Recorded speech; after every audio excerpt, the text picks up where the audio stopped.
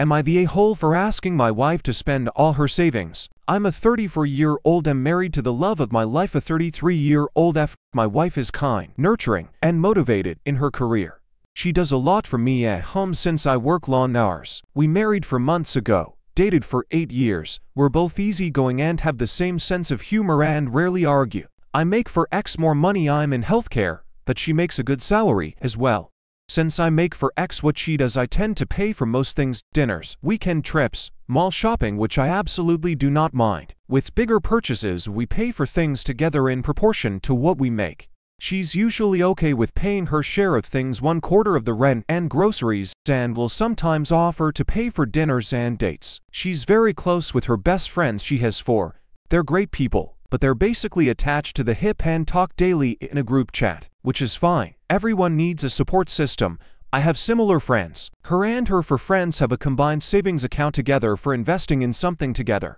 They've each been putting in a few $100s per month each. I've known about this for years and didn't love the idea initially, which I expressed, but she was adamant she wanted this, and at the time, we weren't hurting for the money and it was ultimately her money and her decision. We are now looking to buy a home in one of the most expensive real estate markets in the US.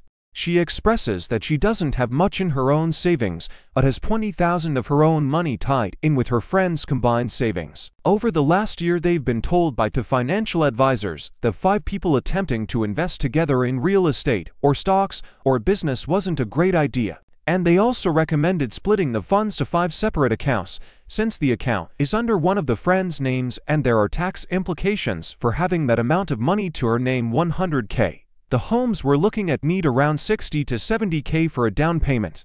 I stated I was willing to spend nearly all my savings for the down payment for a home, $50,000. So I told her she should pull that money from her joint friends account to help with the down payment.